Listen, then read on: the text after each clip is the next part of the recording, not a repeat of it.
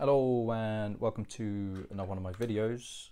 I've got two orders in today, one from yesterday, one come through the mail today. So I'm probably in a bit of trouble because I told people that there'd be no more of these coins, and I was under the impression that there wouldn't be. However, there is more 1907 S's.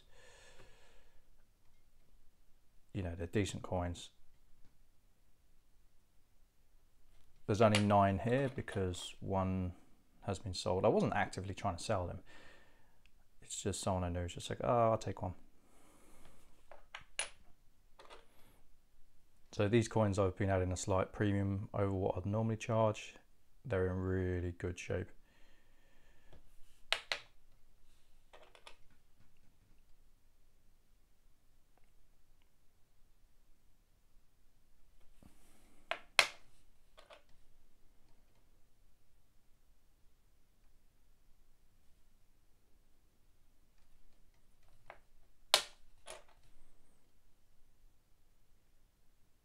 I think I must have had about 60 or 70 1907 S's.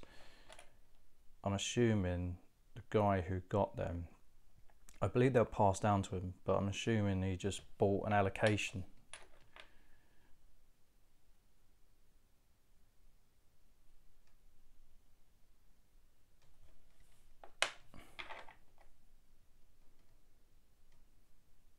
That's a hair. So yeah, nothing special. I probably shouldn't have wasted a minute and a half on that. I then had, let's unzoom, a gentleman approached me about some coins he had.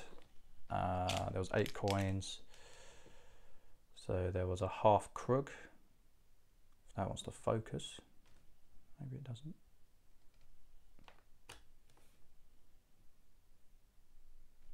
Focus. There we go. So there was a half krug. I just ended up paying spot on the lot. There was 4 quarters.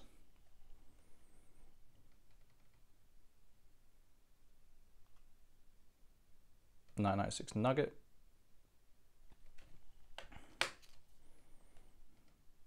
$20.20 Brit. 2015 Year of the Sheep.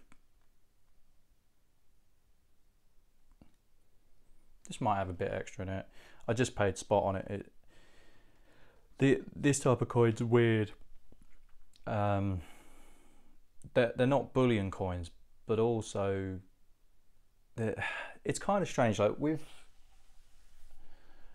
gold coins, especially with coins not from strong mints such as the Royal Mint, they tend to revert back to spot. This is a bit of an anomaly because I think the series was cancelled and the designs were just awful. So usually you'd expect it to have like a fair premium over what you charge a Brit. Will I get more out of a Brit? Maybe a little extra, but I don't consider it as something like a semi-Numi coin. It's just a weird series, because I think they did the monkey, it was the monkey, the ram, the horse. I think they did the pig as well, and it was just bad. It wasn't put together well. Maple, 1986.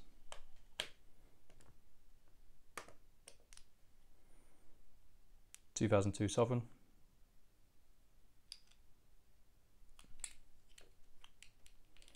$2021 Sovereign. At the moment, I'm being very careful on these, so I'm just paying spot on them when they come in. I am getting a couple come in. I don't want to pay too much and then the price kind of lag behind over the next couple of years. It's going to take a while for the market to work out how it's going to price this type of coin. It always does go that way with a special year bullion.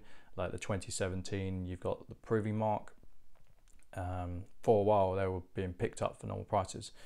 I typically pay 5 to 10 over on the Privy Mark Sovereign alone these days. So I think that tells you all you need to know. Last but not least, I think this is great. I think this will do really well in the long term. I might try and keep it, I haven't decided.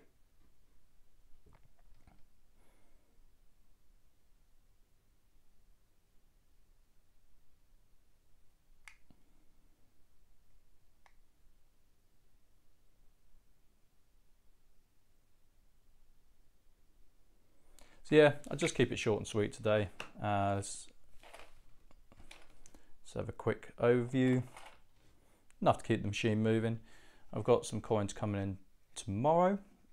I think it's 3 ounces and then 3 sovereigns.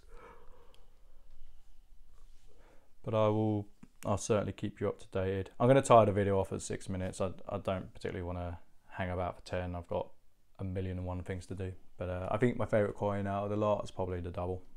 Great coin. But yeah, I hope you enjoyed the video, and I will see you on the next one.